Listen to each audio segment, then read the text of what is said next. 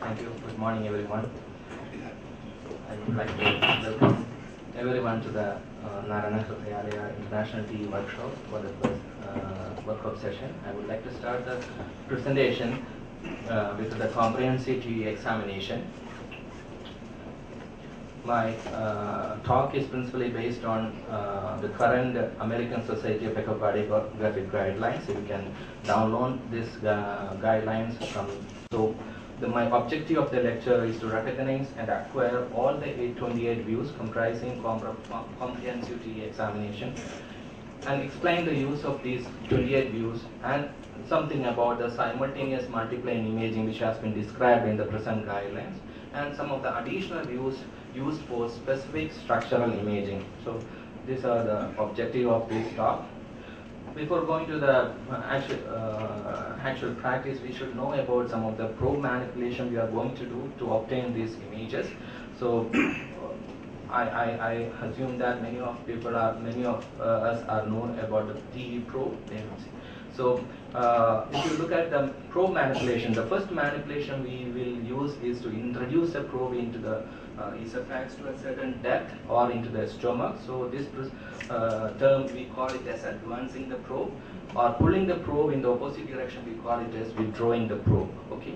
So the first manipulation is advancing and withdrawing, then turning the probe mechanically towards right side, so clockwise rotation we will tell, that is to visualize the rightward heart structures, then counterclockwise rotation to visualize the left side cardiac structures, that is called clockwise rotation, counterclockwise rotation, and clockwise rotation. Then the probe tip can be flexed or moved in 4 different directions using 2 knobs available in the probe handle. You can see the large wheel as well as the small wheel. So large wheel will allow a flexion of the probe tip in the anteroposterior axis. So when you clockwise rotate the large wheel, the probe tip will be flexed anteriorly in the anterior axis, and when you counterclockwise rotate the same wheel, it will move posteriorly, that will call the retroflexion. So this movement is called anteflexion and retroflexion, and the small wheel is used to rotate the probe tip on lateral axis. So if you turn the probe, the wheel to rightward or clockwise direction, it will move towards the rightward flexion. We call it a right flexion, or on the counterclockwise rotation, it is termed as a leftward flexion. So this is the probe manipulation. Mechanically we'll do on the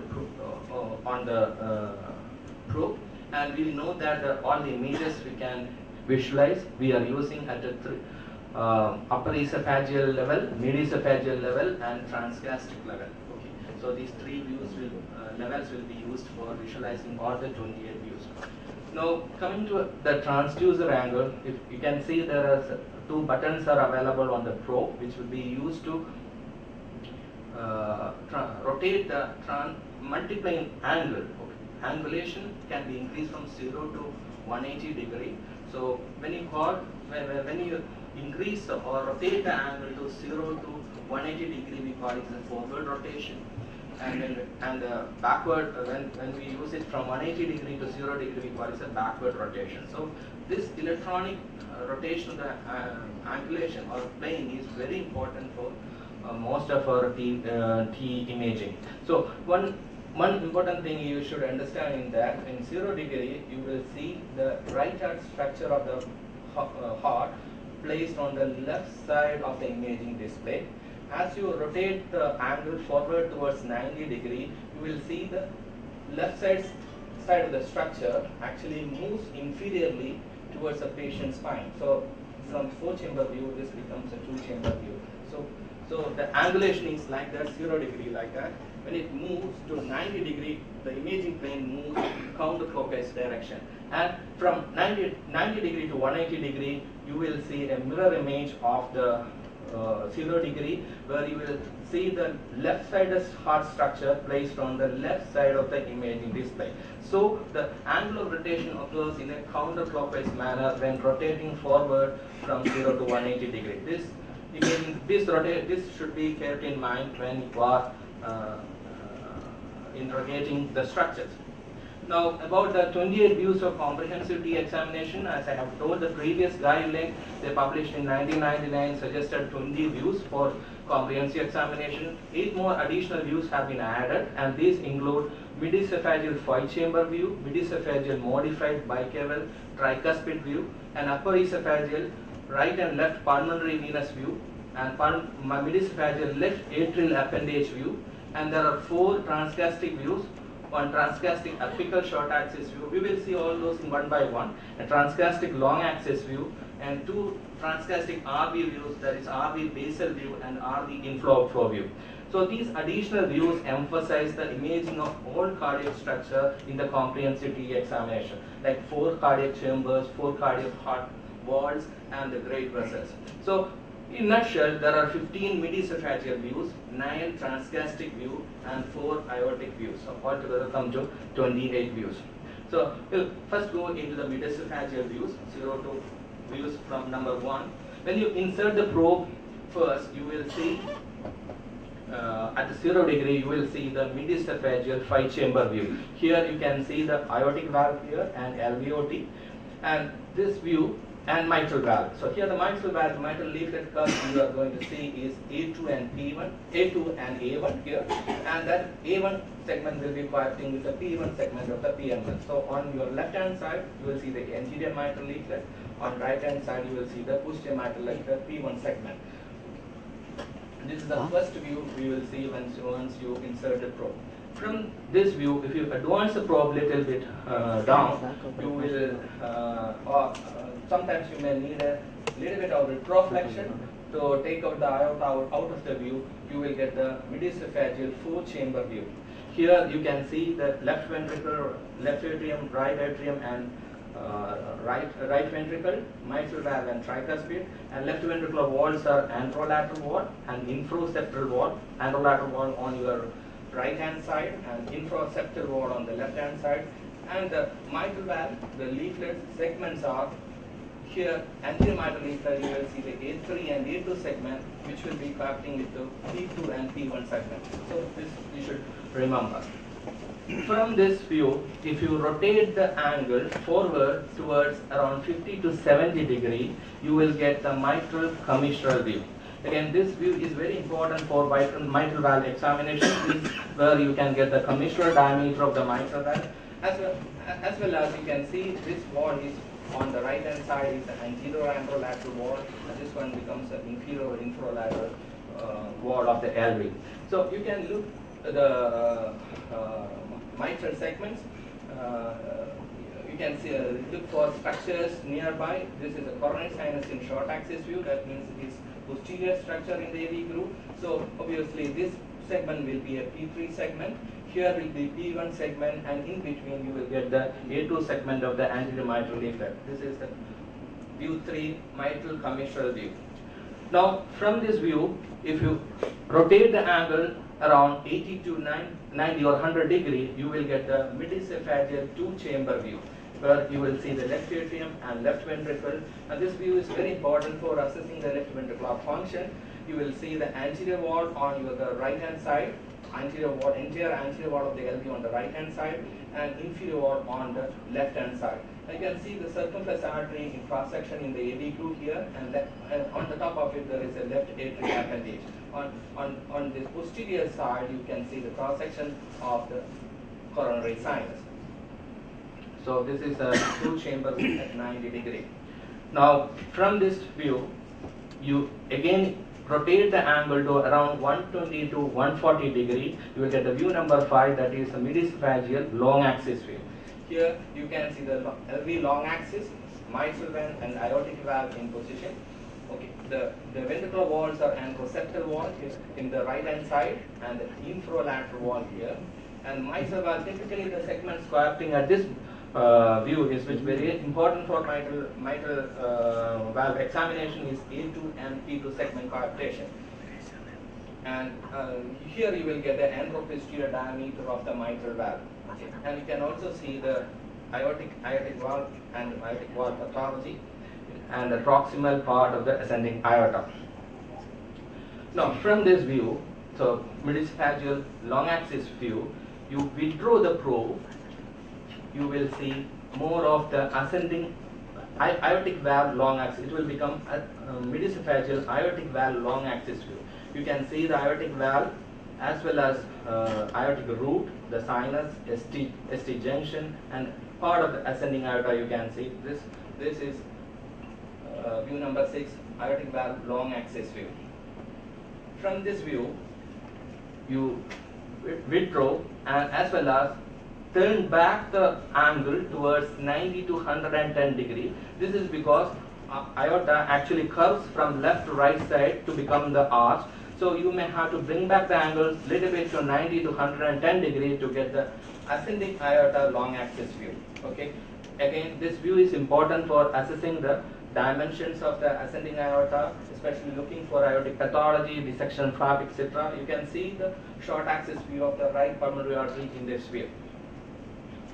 Now, coming to the next view, from the previous view, if you turn the angle back to 0 to 30 degree, you will going to see, so it was the long axis view of the aorta previously, ascending aorta. Now we turn back the angle to 0 to 30 degree, you are going to get a short axis view of the ascending aorta here. And you can look for the contour of the aortic ascending aorta, any atheromo here. And you can also see the main pulmonary artery bifurcating main pulmonary artery is going to the right pulmonary artery here. So main pulmonary artery, sometimes you may visualize the pulmonary valve. Left pulmonary artery is shadowed out because of the left main bronchus here. So in the left hand side of the image, you can see a cross-sectional area view of the superior vena cava here. Okay, so this is the midesophageal ascending aorta short axis view. Now coming to the next view, from the midesophageal ascending short axis view, if you turn the probe clockwise towards the right side, you will typically see the right pulmonary vein view. This is a midesophageal right pulmonary vein view. Here you can see the superior right pulmonary vein. Here will be the inferior right pulmonary vein. The superior pulmonary vein is in line with the ultrasound beam, so we can use a Doppler insonation for assessing if there is any flow reversal in the case of mitral regurgitation or not. So again, you can see the short cross-sectional view or short axis view of the superior vena cava here and the ascending aorta here. Now, from that view, you advance the probe a little bit and increase the angle and to around rotate the angle to 25 to 45 degree and little bit of anteflexion. You are going to get aortic valve short axis view. So all the three cusps of aortic valve can be visualized here. The right coronary cusp is placed in the bottom of the field. It is almost adjacent to the right ventricular outflow tract. This is a RV and right ventricular outflow tract. So this is a right coronary cusp. Non-coronary cusp is always close to the intra-atrial septum, and the other cusp is the left coronary cusp. So and you can also see the tricuspid valve here, as well as some portion of the pulmonary valve. From this view, if you again rotate to, so from 25 to 45, you rotate the angle forward towards a 50 to 70 degree and little more anteflexion, you will get midesophageal RV inflow-outflow view. So you may have to have some little bit of anteflexion to get the pulmonary view in to clear pulmonary valve can be clearly seen.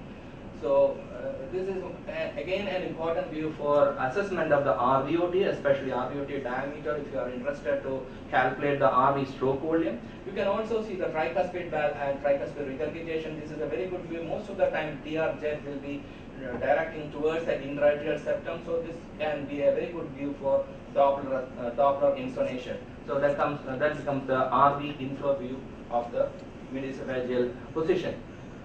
Now, from this view, this is a new view they have described in the current guidelines. If you rotate the angle to 50 to 70 degree, this is what they describe, you can get a modified bicaval tricuspid valve. But practically most of the time, at this particular angle, 50 to 70 degree, it is very difficult to get the tricuspid valve. So we may have to increase the angle somewhat around 120 or 120 to 125 degree. You will get the tricuspid valve. Again, this is a good view for assessing the tricuspid valve, TR, and right ventricular systolic pressure measurement.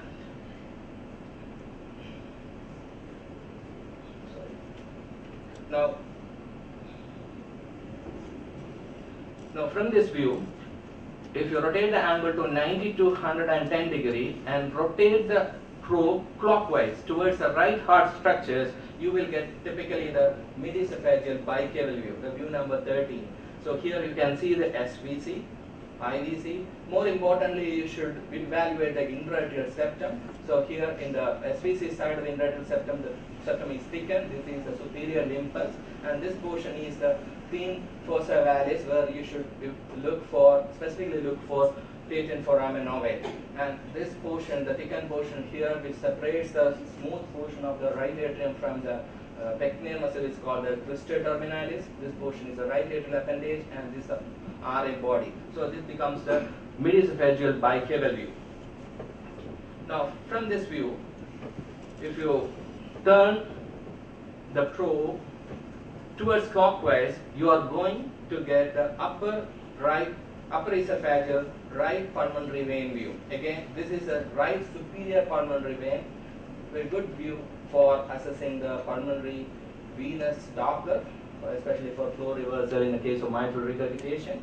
And this is the pulmonary inferior pulmonary vein on the right side, which is not a good view for ultrasound insonation. From this view, if you turn the probe counterclockwise all the way around the heart towards the left side, you are going to get the left side of the pulmonary veins, left upper pulmonary vein or superior pulmonary vein here, and left lower pulmonary vein, which is more horizontally. Superior pulmonary vein, again suitable for ultrasound insonation. So this becomes number 14, upper esophageal right and left pulmonary venous views. Now from this view, the left upper pulmonary vein, we are actually turned the probe counterclockwise. You rotate the probe back clockwise, you are going to find the left atrial appendage view, the mid-esophageal left atrial appendage view. Again, it's an important view for patients who are presented with a stroke or looks for clots in the left atrial appendage or patient. So this is one of the important view for Doppler assessment, color Doppler as well as pulse wave Doppler, to look for velocity in the LA appendage, and also very important view for LA appendage occluded procedures. Now that finishes the mid-esophageal views. Now we are going to view the transgastric views. Here we have to advance the probe into the stomach, and the first view you are going to get is the transgastric basal short axis view. So we should know that the probe actually lies in the fundus of the stomach, so which is far from the heart and the diaphragm. So you need to deflex the probe using the large wheel, so that the probe will come in adjacent with the diaphragm and the left ventricular. So if you extreme hand deflection is going to get, you are going to get the basal short axis view, where you are going to see the mitral valve in end phase. So anterior mitral leaflet on your left hand side and posterior mitral leaflet on your right hand side. So the anterolateral commissure will be on the lateral on your right hand side, and the lateralmost segment you will going to see in this view is the P1 segment, and the posteromedial commissure will be seen on your left hand side. So this is the AM anterior mitral leaflet, and this portion is the posterior mitral leaflet, P1, P2, P3 segment. You can also visualize all the basal 6 segments of the LV that will you can assess for assessment of the region of wall motion. Now from this view, if you slightly relax the deflection, you are going to visualize the mid-papillary view short axis. Very important view for LV assessment. You can assess you can visualize all 3 coronary territories here. This is the LAD territory supplying the anterior wall. Here will be circumflex for lateral, and this portion inferior wall and prosectal wall will be supplied by the right coronary artery. So mid-papillary short axis view, 17th view. From this view, if you completely relax the probe head into neutral, or sometimes you may need a retroflexion, or sometimes you have to advance the probe to get the apical short axis view. Again, it's a new view added in the present guidelines. You are going to get the 4 segments of the LV apical zone. So this is a apical short axis view, we can assess the region of our motion affecting the apical segments in this particular view. From this LV apical short axis view, you have to rotate,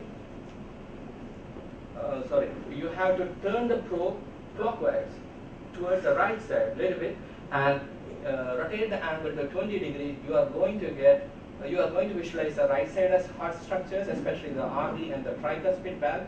This becomes the RV basal view. You can see the end face view of the tricuspid leaflet or the 3 leaflets here.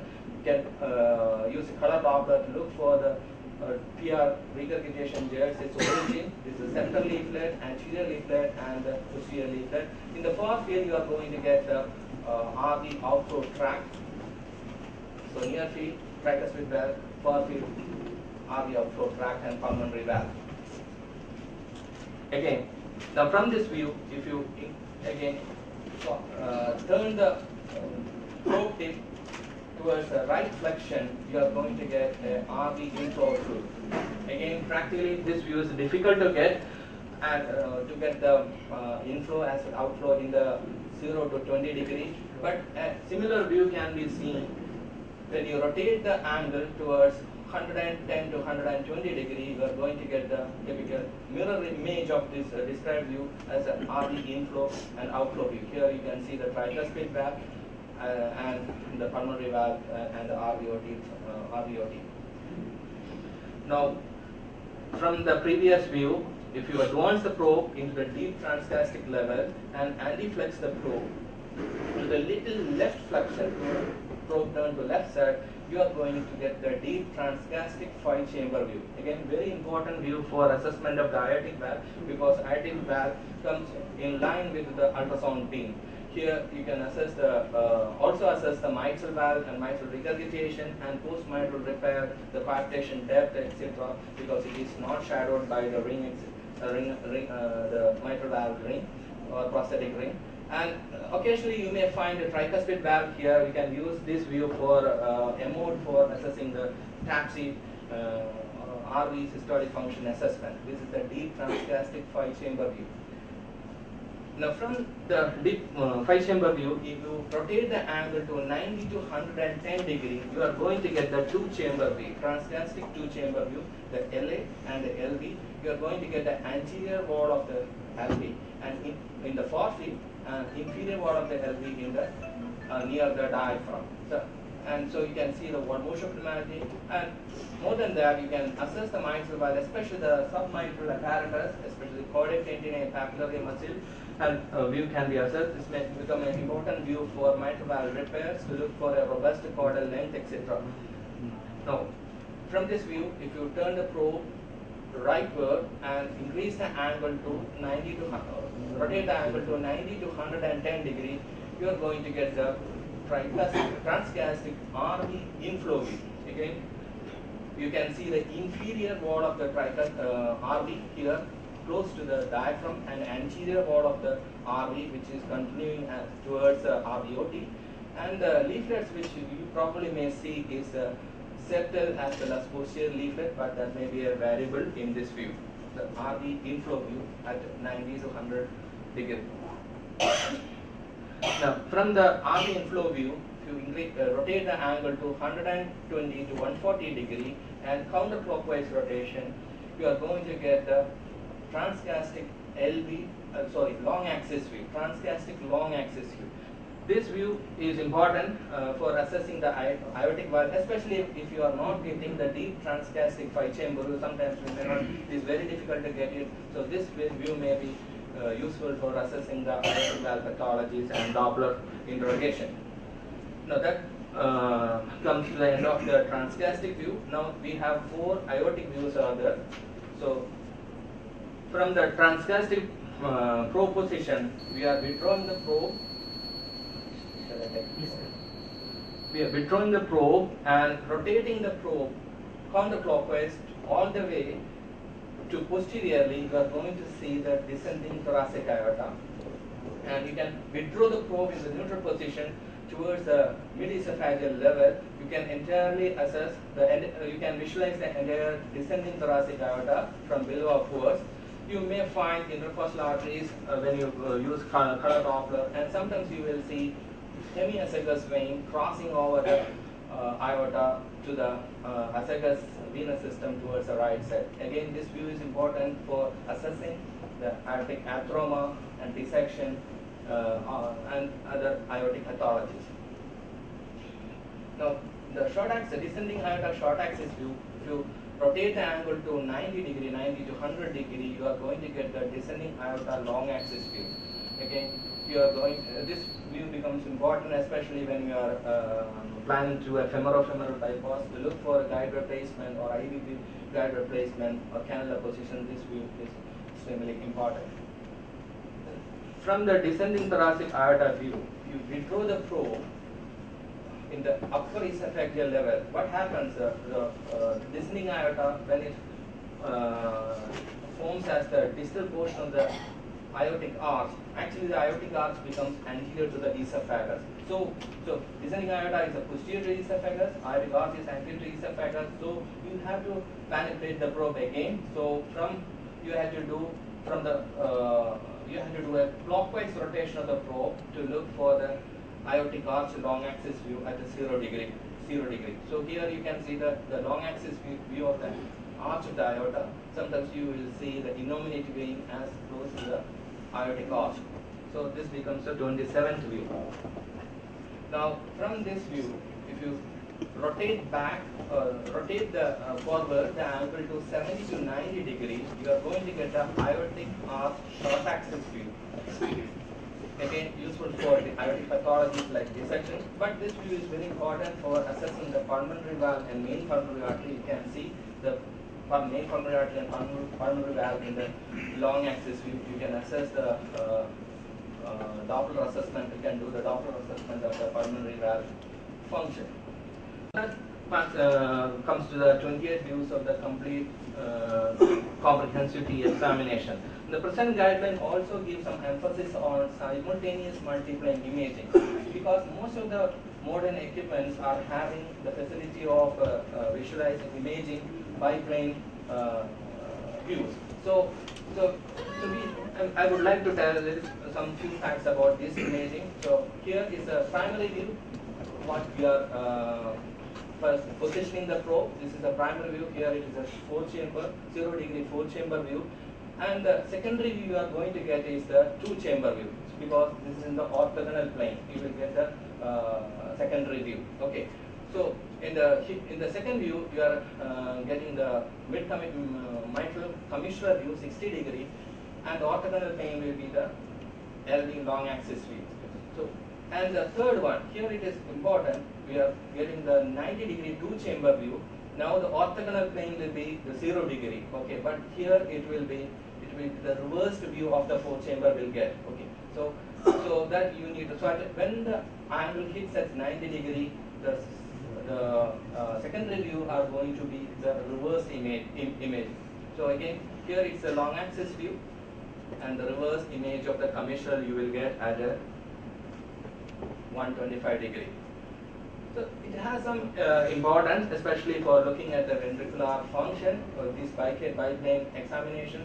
4-chamber and 2-chamber you can simultaneously visualize. You can do a biplane ejection fraction by Simpson, which is more accurate because it is done in the same cardiac cycle. Or in the transgastric view, if you position the short axis, LV short axis, mid-papillary short axis view, at the same time you can get the LV long axis 2-chamber view, so you can assess the region of motion abnormality without much probe manipulation. So, and again, another important, you can see the one of the peculiarity of this imaging is that the primary image here I have kept at the aortic valve short axis view, and the secondary image you can direct any plane within the primary image. That is very important. Here I have kept the cursor which is going in the right coronary cusp and the left coronary cusp. So we are going to get the coaptation between the right coronary cusp and left coronary cusp in the secondary view. Now I am changing the plane, this plane, in such a way that you are it is going between the right coronary and non-coronary cusp. So you are getting a secondary view where the coaptation between the right coronary and non-coronary cusp, and you can see a little bit of speck of calcium in the non-coronary cusp. So you can direct the secondary view anywhere within the primary imaging plane. So that is another advantage of simultaneous multi-plane imaging. But one of the limitation of this thing that if you look at the frame rate, so in a single plane frame rate is around 52 Hertz, but in the simultaneous multi-plane imaging, the frame rate comes down to 36 Hertz. So you are losing some temporal resolution. That will be the trade of this imaging. Again, another important utility here, you can see the the mid-esophageal tricuspid, bicaval tricuspid view. You are visualizing the tricuspid valve here, intravitreal septum here, and I am directing the secondary view in such a way that I am visualizing the aortic valve here as well as the superior part of the intravitreal septum. Again, this view becomes very important, especially the cardiologists want to puncture the septum, intravitreal septum for transseptal puncture. We can, by visualizing this view, we can avoid injury to the either the tricuspid valve or the aortic valve. Now again, another utility, if you are using saline contrast study for assessing patent foraminoma, which I have seen, which I have told about when I was discussing about the bicaval view. So here we are saline contrast study was given, agitated saline was given to opacify the right atrium, Valsalva was given, and you are looking for the right leftward movement of the intravitreal septum and appearance of bubble in these two imaging planes. So any bubbles more than 3 bubbles will indicate consistent with the presence of patent foraminoma. So this is another application. Again, you can see normally you are going to see an anterior cusp and right posterior cusp in the case of a pulmonary valve in the upper esophageal aortic arch short axis view. But by changing the plane, you can see the other all 3 cusps of the pulmonary valve. So these are some of the advantages of simultaneous multiplane imaging described in the present guidelines. Now we go into a specific structural imaging. There are certain additional views are described for coronary sinus, inferior vena cava, hepatic vein, superior vena cava, etc., and some of the 3D examination which I am not going to discuss. But I would like to show you coronary sinus view. Critically, we have seen the bicaval view. If we little bit advance the probe, you are going to see the coronary sinus curving upward in this direction. And coronary sinus can also see visualize or image from the flow chamber view. We advance the probe a little bit down, so you are going to get the coronary sinus which is in the atrioventricular group. This is a good view for retrograde cardioplegia cannula placement.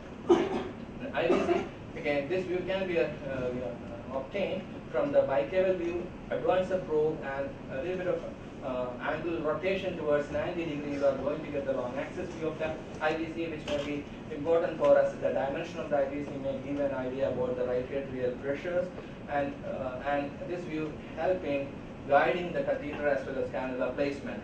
And hepatic veins can also be visualized by rotating the angle around 45 to 60 degrees. You can use a color Doppler and pulse wave Doppler to interrogate the hepatic vein. You look for the RV filling or diastolic abnormality or TR severity, etc.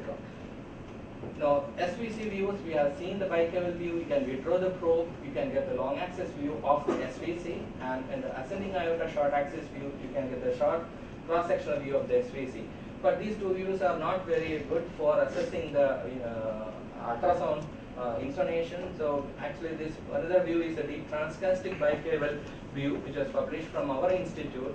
So this can be where the probe can be advanced the transgastric position, and the angle is rotated around 90 to 110 degree, and probe is rotated towards right side. You are going to get a bicaval view in line with the ultrasound beam, where you can assess the superior vena caval flow. Especially this will be helpful in a double pass technique or single pass technique of a sinus venosus type of ASD, where we can measure the SVC flow profile to rule out any SVC obstruction. And to conclude, there are 3D imaging also emphasized in the current guideline, especially for assessing the function of mitral valve, left atrial anatomy as well as function, left atrial appendage, pulmonary vein view, and the intravitreal septum. So to summarize, try to do a comprehensive or complete examination whenever possible. The order and number of the views acquired may differ for various indications. The 28 views are not intended to represent all the image plane that can be obtained. So, for imaging specific structures which is of your interest from standard imaging planes, small adjustment of the probe position as well as angle, transverse angle may be required. And these guidelines are primarily based on expert opinion, not validated scientifically. So, thank you very much.